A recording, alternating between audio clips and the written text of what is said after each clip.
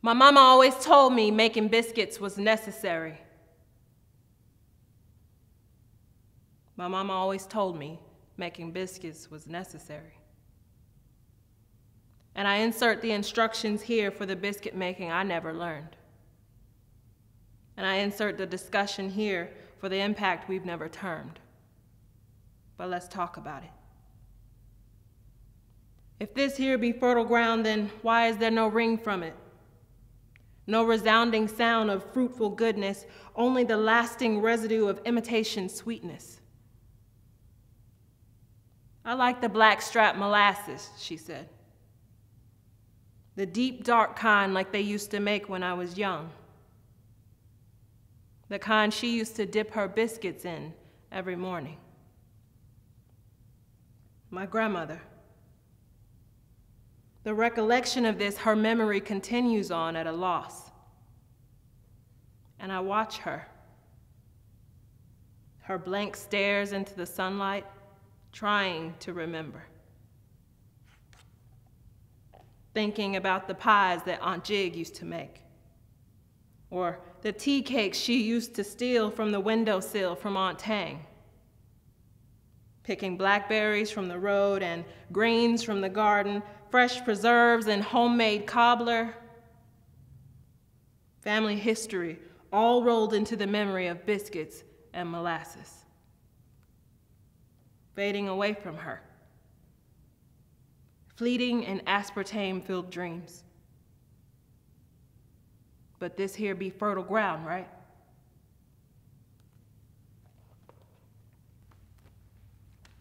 This poem is called Rage by Zora Howard.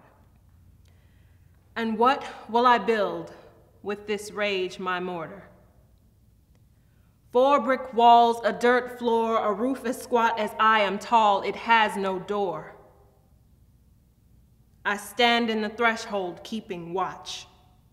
All of my precious things, my intimates, if you will, I've wrapped inside these wrathful walls, stacked so high and threatening to fall.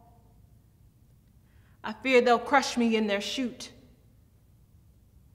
I fear this ground will open its mouth to swallow me. It will be as if I never ever was. Strange dreams we keep in this itty-bitty house, of one day standing and the next slipping into the ground, bleeding into the sidewalk, can't nobody pull you out. It's a scary thing to disappear inside your rage or otherwise or other ways, be it by bullet, billy club, or just inside your own blackness. A blackness the world seems better apt at navigating than I fear. I may not exist when the morning comes, I come too. Already tomorrow, more mythos than marrow, more saga than sinew. The streets are shrieking your name and forgetting your face in the same second. Holy heaven! It gets packed in this itty-bitty house.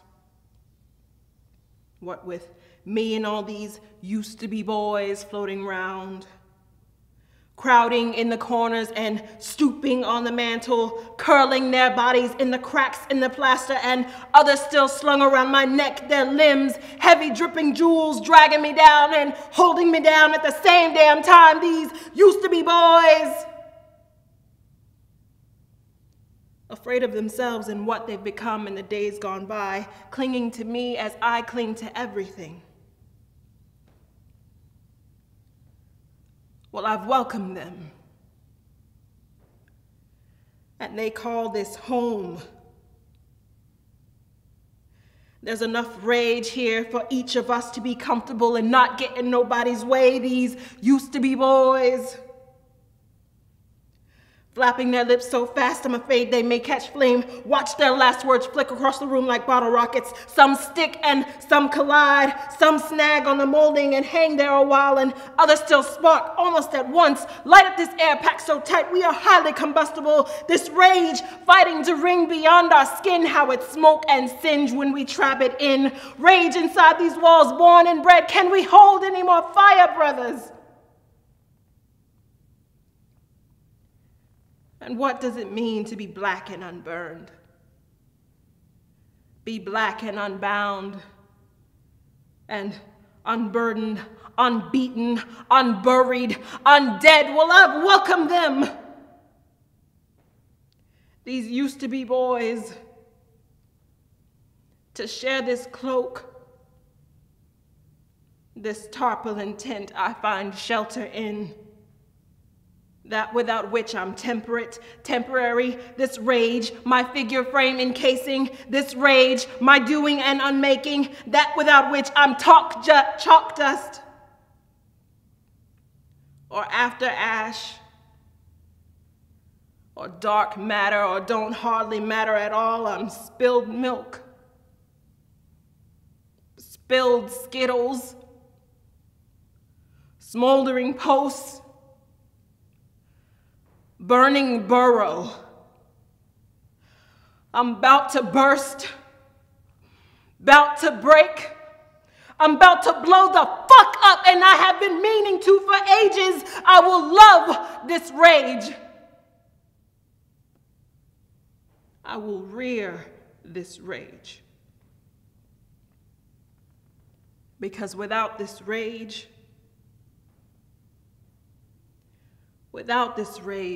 I live in a country of laws. The jury has spoken and nothing changes. Without this rage, my walls are paper mache, how they fold into themselves. I'm shamefaced. Without this rage, I am shapeless. The wind whips around me and I cannot even call out in return. Without this rage to define me, when morning comes, how will they find me? It will be as if I never ever was.